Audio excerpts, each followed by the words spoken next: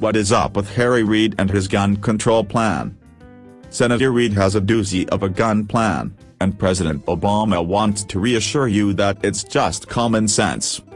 Obama said that opponents of some of these common-sense laws have ginned up fears among responsible gun owners. That have nothing to do with what's being proposed and nothing to do with the facts, but feeds into this suspicion about government.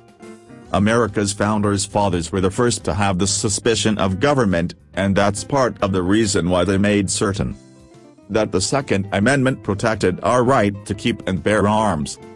And as for the facts, the proposals from Senate Majority Leader Reid have major problems. What kind of problems? It effectively puts a new tax on selling or giving away a firearm. It could help criminals figure out where it is easiest to buy guns. It allows for the beginnings of a national gun registry.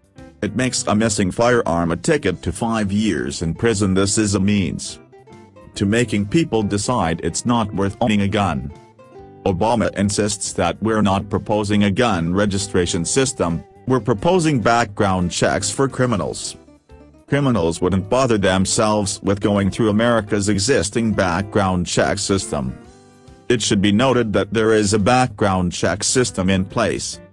The loose language of Harry's bill could be construed to allow the Department of Justice itself, or another agency specified by the Attorney General, to keep centralized records of who received what guns and where, by sale or gift from one individual to another.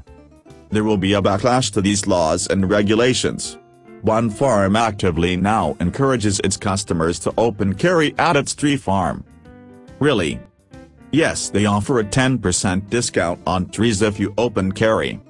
And also have a hunter access program to encourage gun rights and use. What is their website? HighlandHillFarm.com. They sell screening and buffering trees and shrubs.